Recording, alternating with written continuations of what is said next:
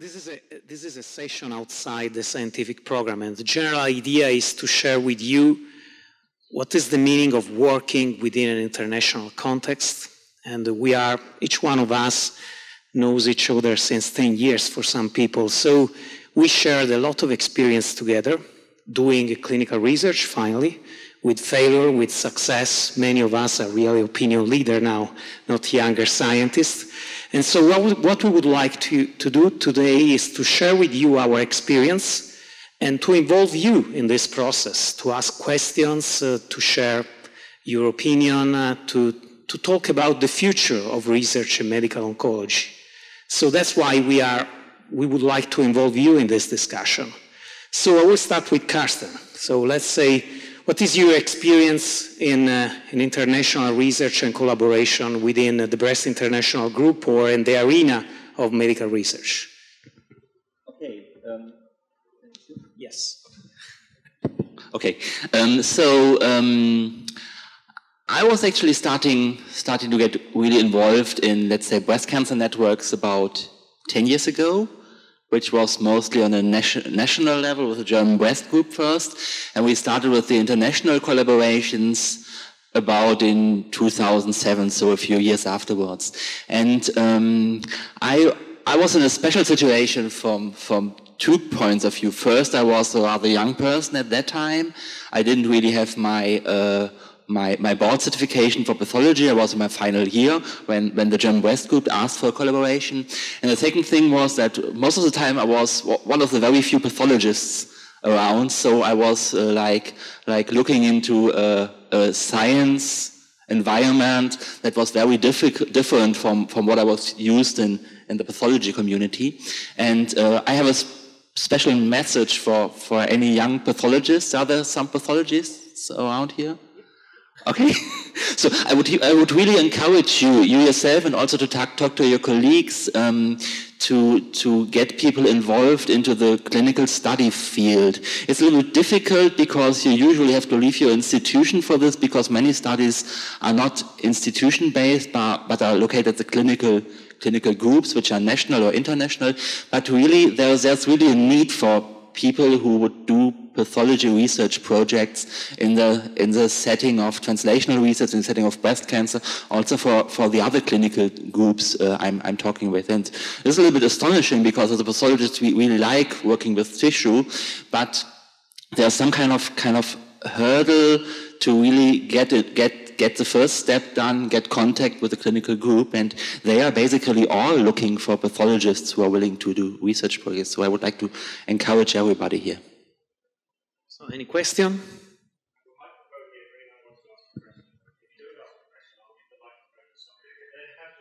What about one of the pathologists asking you a question, Carsten? So the pathology, you are a pathologist. Please. So how did they pick you? How did they pick you as a collaborator? Or did you pick them? What was the actual mechanism? Actually, that was funny in a way, because at that time there was a medical student working as a doctoral for a doctoral thesis in my lab, and she was working on COX-2, and she was, I think, one of the very first medical students working in my group. And at that time there was a REACT trial organized by German and British groups, and I was just invited to one of the REACT trial meetings, and I didn't really know what I was supposed to do there. And then I thought, okay, obviously they expect me to give some presentation, but I didn't have any slides because I didn't think about it. So I just made a presentation, a short statement without slides, just saying what the research would be and what we are planning to do. And at that time there was really a need for COX-2 related translational project. And that was the first contact to the German Breast Group, and about like 1 year later on they asked me to move on with tumor banking. So it was basically by chance and just getting invited to some meetings. So I encourage you, if there is any chance, just make a statement as a pathologist, bringing your pathology expertise. You mean you have no mentor? Because personally, I was involved the first time in the activities of international group who from my mentor, Professor Aaron Goldhirsch, that I was very young. I was following him in any meeting, looking to all the opinion leaders, and finally someone say hello to you. Oh, why don't you do this presentation for this meeting or for this other meeting? I believe mentorship is very important. Of course, talent, passion is an important thing to have a success, but without a mentor, I believe it's difficult. What is your opinion, Peter? Yeah, I've been told many times by my senior people that I cannot be taught, so mentorship is a very difficult issue for me. So my name is Peter Dubsky. I'm a surgical oncologist, which is maybe, together with Alastair, one of the few in this little community.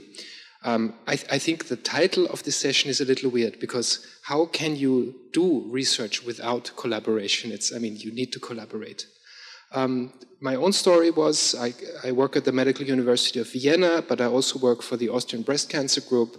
And very early on, I started working in clinical research, reading protocols, doing trials. And at one point, my boss couldn't go to a meeting. And it was the big NABCG meeting in Nice. This was maybe 12 or 13 years ago. I was in my early 30s. And this is something that you need to do. All of a sudden, you're in a room with people that you've never seen. Maybe, I had seen Martin Picard maybe 40 meters in the back. And Aaron Goldhirsch 70 meters, but no closer to that. And suddenly I was in a small room with that, and I was supposed to have dinner with them. And I was scared to death. And there were some really, really nice people. Richard Gelber, for example, was one of those people who were actually asking you, who are you? What do you do? And were starting to have conversations. And at one point I realized they're human. Certainly Aaron Goldhirsch wasn't, but the others seemed quite human. So, no, but seriously, you can approach these people and you can tell them about your projects, and they may be much more interested than you may think. So my advice is, I think you need a research background, you need some sort of a background, you need a core competence that you can bring to the community, but once you know what that is, you should share that with others, and you will see there's more coming back. Have a show of hands as to who has a mentor here, to raise your hands. So all of you have mentors. Do you have any question for Peter? Do we have any surgeons? Yes, one. Okay. Please.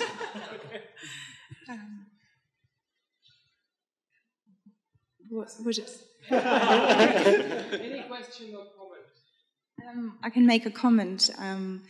I think it's very important to have a mentor, because your mentor is guiding you and is introducing you to other people.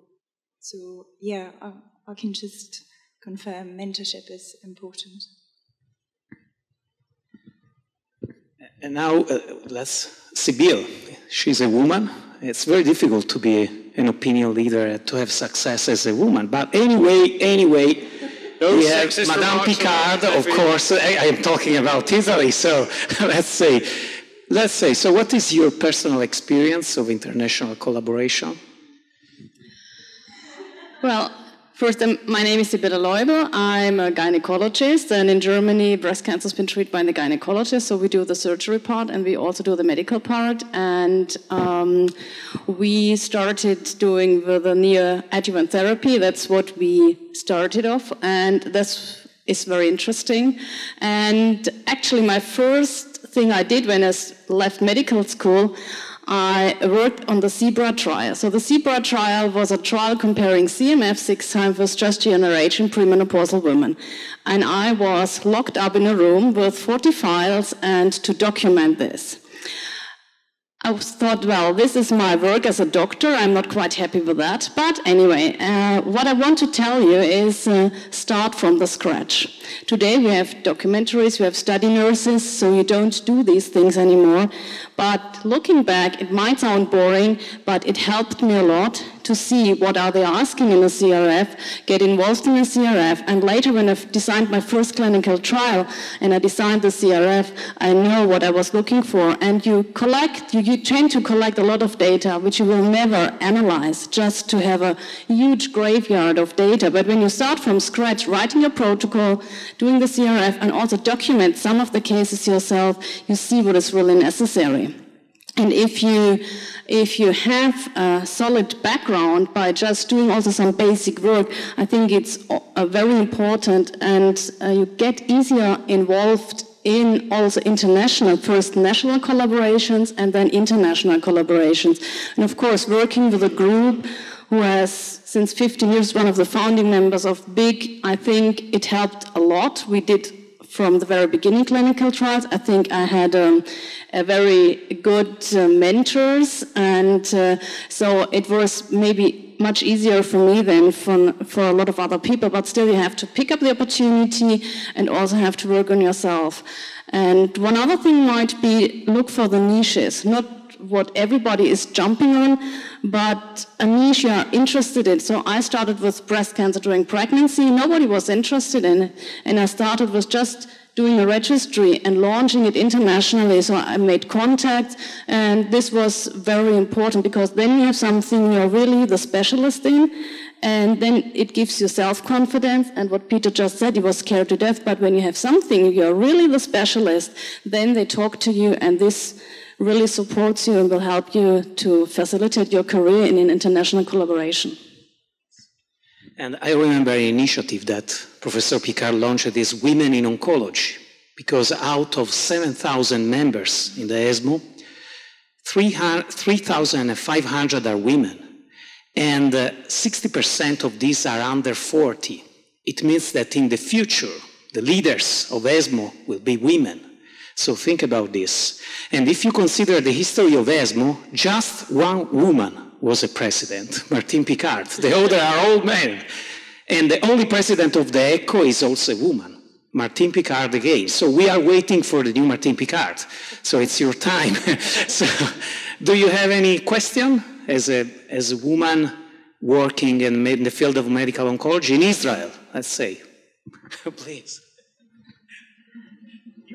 Israel. Really? Okay. Okay, so I'm an oncologist in Israel. And I think I'll speak from my challenges. As a woman, I've been very lucky because I have a mentor and she's a female role model.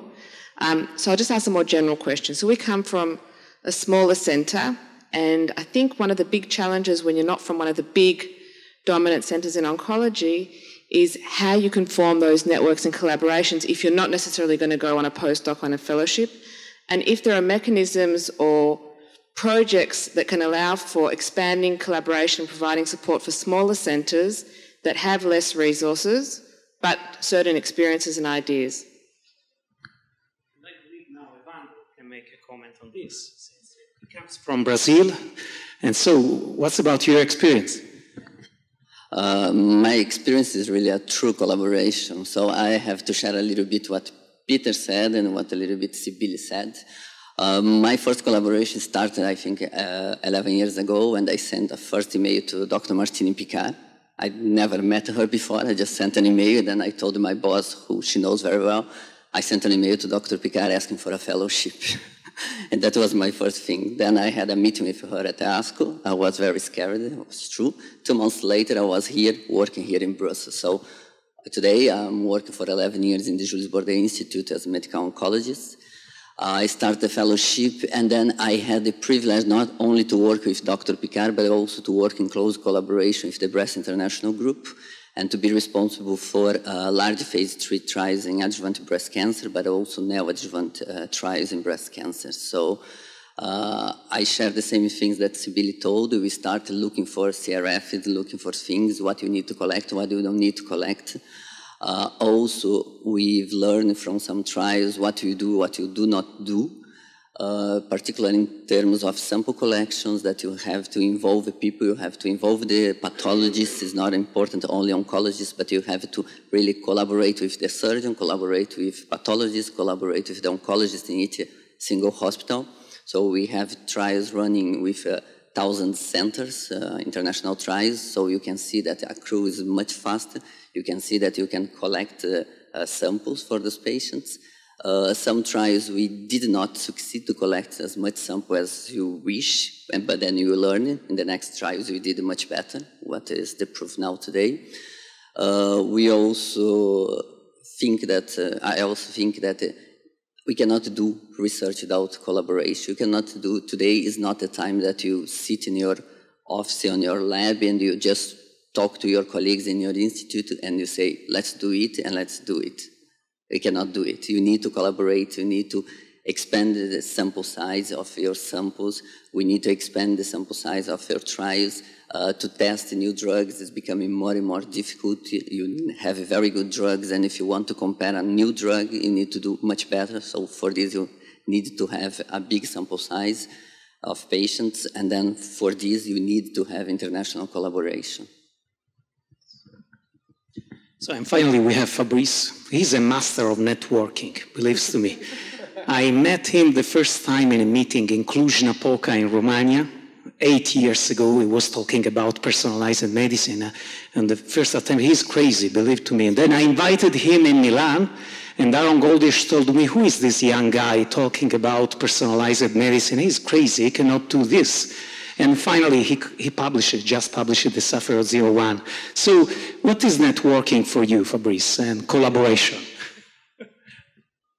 No, in fact, I think I don't know how to explain that, but yesterday it was nice. We had a dinner, and I could see that what is the most interesting for you, Richard, and Martin, is that when you remember your story with your friends.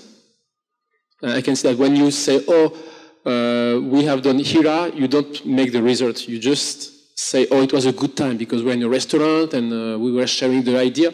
And actually, I think you are right. The point is that when I was young, I thought that the most rewarding thing was to make a presentation or something like this. And then step by step, I discovered that the most satisfactory thing is to have a project with friends, in fact. And I remember, and it's true, in fact, when you have, I am very good friend with Shirin, as you know, and the Panacea trial is fantastic because she's a friend, so we help each other. And I think this is something you are going to learn step by step. At the beginning, you believe that your career is important and making presentation is important, and then you're going to realize that it's totally wrong. The most important is having friends and you can share interesting things. The other thing, why is important, I think, to go in big but also in other places is that, like other activities based on performance, actually you can meet people who are very high level. So it means that your scale is not going to be the same as if you stay maybe in your hospital or something like this. So you change the scale of performance, and this is important. I don't know if some of you are doing sport. It's the same in sport. If you want to do high-level sport, you need to go where people are doing very high-level sport. It's something important. So, network, friendship, passion, innovation, and collaboration. These are the 5 key words, and friendship is the first one, finally. So you have to be friends with your collaborators in order to do good science. I remember the experience of the immunology task force. Each one of us maybe was a member. So the BIG created a few years ago the Scientific Advisory Council. We were all under 40, and we faced it with Martin Picard, Jose Baselga, Rich Gelber. So what we have to do? And so we started to work all together on a clinical trial that never started, finally. But anyway, we became close friends, and we shared ideas. We innovated something also within the BIG. Don't forget that BIG started to work on the Aurora program following the insights of the BIG Advisory Council that insisted to work in the metastatic setting. So I believe that the philosophy is one for all for one, finally. So networking, it means to share ideas, not to be protagonists. So we don't want to be first name on the manuscript. We share the data, and we work all together for one, or one will work for the others. No, my experience is very much what you said. So I'm from Canada. I work in Toronto. I'm a pathologist, And I work in an environment where I developed first an expertise in breast pathology. Then I met Pam Goodwin, who is in Toronto. And as a medical oncologist, being a mentor to a pathologist, that was very valuable.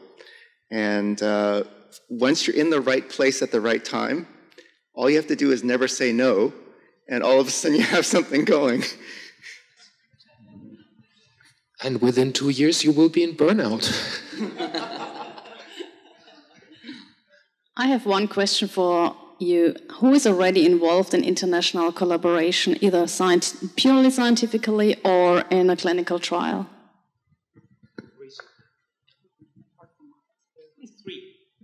Three, that's all? Just three, that's all. Four. Can you share your experience? International, yes? I'm Nick Tobin. I'm not an MD, I'm a researcher. But yeah, I think the importance of mentorship kind of came through again. We were working on this project that I presented, and I realized that if I'm going to run something like the PAM 50 signature, then really the best person to speak to about that is Chuck Peru. And my boss was kind enough to get in touch with them and just put us in email contact, and it went from there, and it was very, very easy to speak with him over email, and very productive. I guess if I was going to ask anything, I would maybe ask you guys if any of you can pinpoint something that you really felt you did that got you noticed.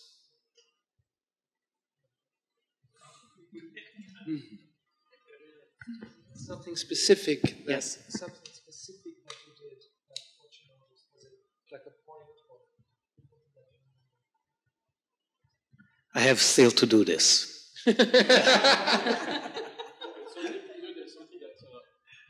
There is something that happened to me recently. I wanted to fire someone. I have a lab that is start to be quite big, not good but big. I wanted to fire a postdoc because she ended her contract up, and I had another postdoc who came and said, "She's a friend of us. We want you to extend her contract." And all the postdoc wanted her to stay because she was her friend. And all these people, they go out together, in the restaurant, etc. And indeed, they are working as a team. If someone is no longer in the lab, someone else substitute. It's really a team of people. That was something that really made me think that I succeed to create, a group of people who are happy to wake up in the morning and work together.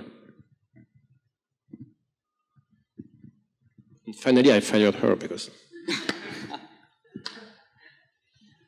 No, just when I mentioned that you have to put people together, surgeons, everyone, pathologists, oncologists, I forgot to mention the statisticians, because in the Breast International Group, we have extremely good collaboration. Richard Gelb is here, represent a statistical team, and I think I've learned a lot with him. I'm still very stupid in statistics, but I've learned a lot with him. It's a really privilege to have this experience. Despite it's very difficult to work with statisticians sometimes. You agree? And vice versa. Because they just understand numbers. And anytime you speak about clinical condition or you have to explain them everything, please, Richard. Okay? Now I have to speak. I'm absolutely delighted about this session. The colleague over there, the pathologist, I think the cross-fertilization of disciplines, in addition to the international collaboration, is key. So if you can find colleagues, you learn something about what the pathologist is doing, the radiation oncologist. In my case, my mentors are statisticians, but also clinicians. And the thing that gives me the pleasure in my career is the collaboration, not only internationally, but also across disciplines. If you have an opportunity to do that, I'd highly recommend it. Don't be afraid of the statisticians either. Are there any statisticians here? No.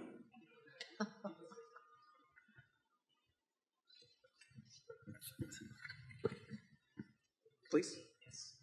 Maybe I want to add something else. We heard that Evandro started as a fellow at BIG, and I think there are several other institutions who offer fellowship positions. And so if you're interested, just approach one of us, and I think we will find a fellowship position to learn something about clinical trials, to learn something about national, international collaboration, about multidisciplinary collaboration we just heard.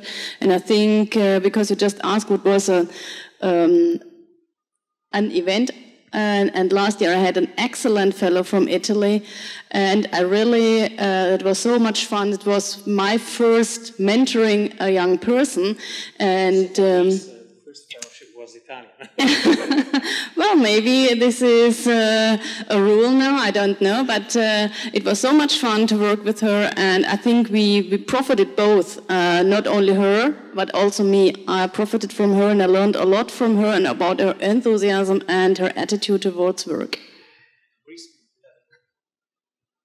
It's just that there is something we don't discuss, but that is important, is the core values also. I mean, people, they need to have core values, because you can be very proud of what you do if you have core value, and even if it's not the high-level performance. But I think core value is very important. I know BIG has some core values. Other centers have some core values. I think identifying himself to core value is something extremely important. And recently someone told me that, so don't worry, even if you are low level or average level, it's not a problem, but you need to have your core value, and that integrates several things.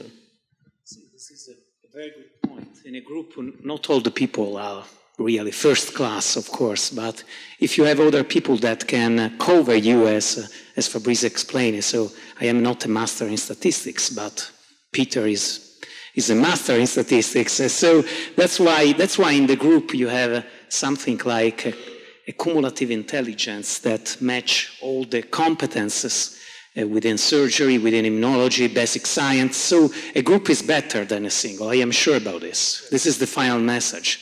If you are within a group, you can achieve some results and something that you will never achieve alone. This is an important message. It does. I think the Impulse team proved that it's really more than just the accumulation of person. What happens within a team and the roles that certain people play, is amazing, and how it puts you together. We really had an adversary, and I think a lot of the times Richard and Giuseppe had to pull me back because I was going to throttle the guy from industry. It happened several times on the telephone that he said, "Shut up, close his microphone." But these things really put us together, and I think the protocol that came out of that was a good one.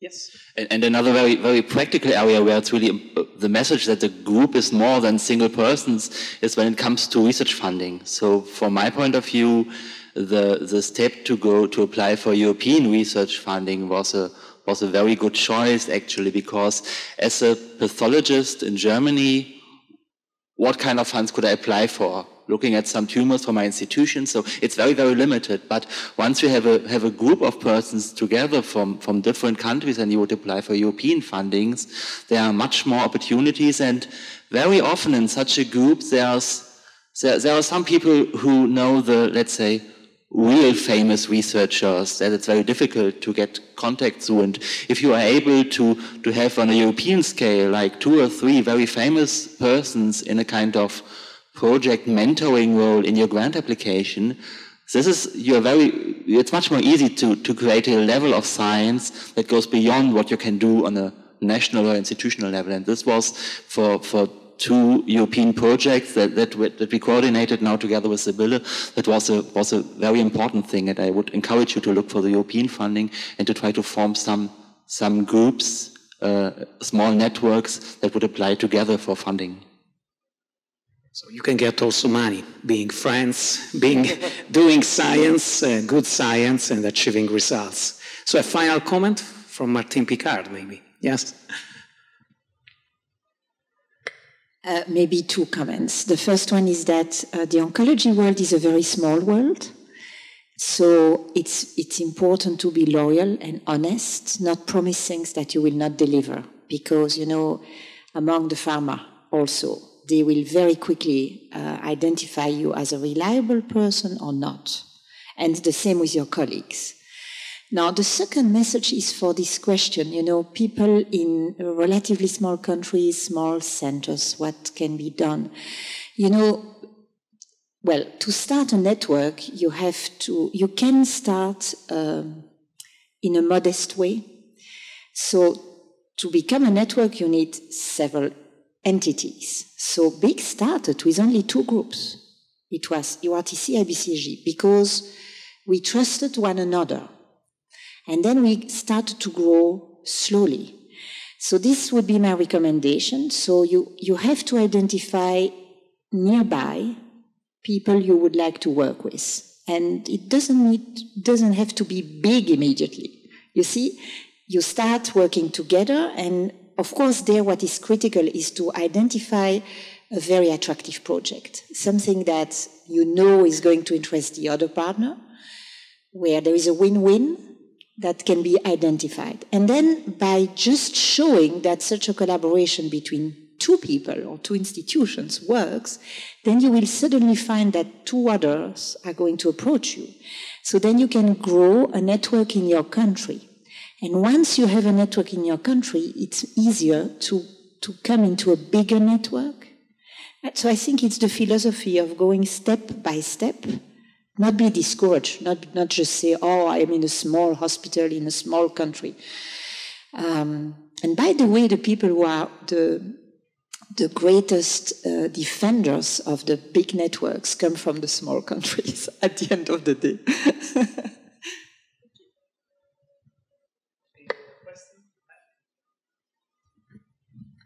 You had a great opportunity tonight, so any other question? So if not, I thank you very much for staying here, okay? Bye-bye. Enjoy the meeting tomorrow and see you tomorrow morning.